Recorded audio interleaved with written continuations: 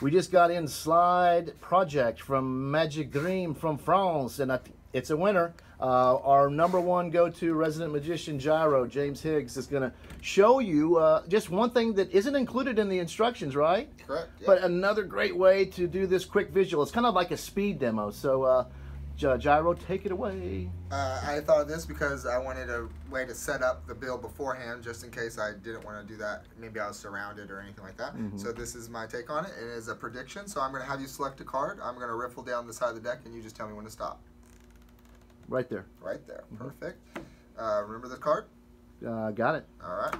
Now, like I said, this is a prediction. So under this deck box, I have my prediction in my $100 bill. It's the Jack of Hearts. Is that your card by any chance?